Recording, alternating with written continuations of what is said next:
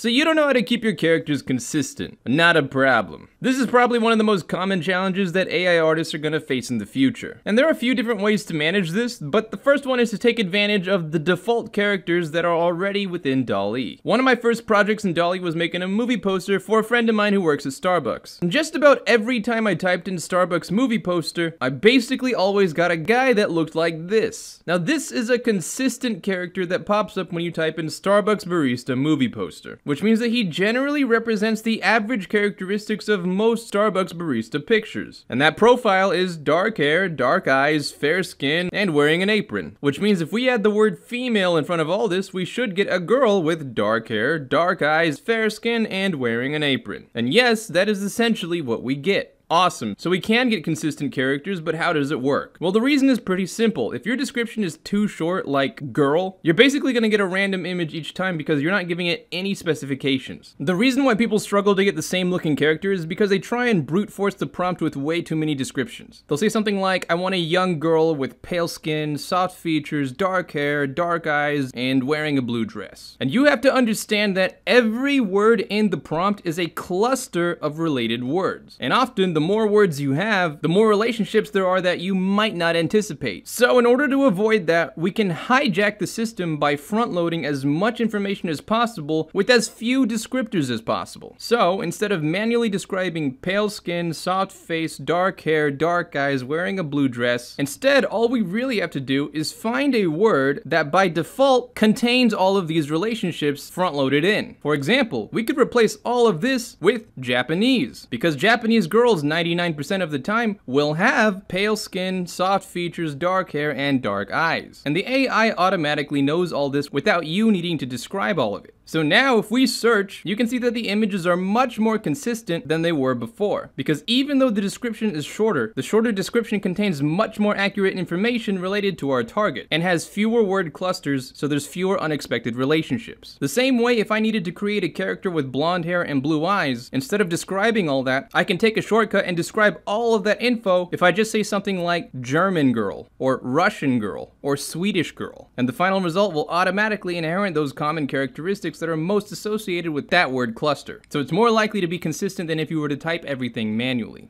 Every time me and my team finds the same character, we call it a Dall-E OC. And Dall-E actually has a lot of OCs that you can trigger with the right words. For example, if you type in T-Rex, you're gonna get all kinds of different T-Rexes. But as soon as you say T-Rex riding a tank, the design for the T-Rex is always gonna be consistent and green. If you type in Steampunk Pirate King, you're always gonna get this guy. Gamer Grandma pretty much always looks like this. A young girl in a blue dress playing with a German Shepherd will usually look like this. Oh yeah, angels are a great character. They're pretty consistent. And speaking of which, Jesus is also a very consistent character that you can use. And to take it a step further, Girl Jesus is an excellent reoccurring consistent character in Dall-E. She's probably one of my favorite reliable archetypes for generating anime brunettes. So I think you get the point. The average of the word cluster is almost always the same. So when you're describing a character, front load your prompt with existing concepts or characters that describe what you want in a smaller amount of words. So, hope that helps, and as always, hope you have a fantastic day, and I'll see you around.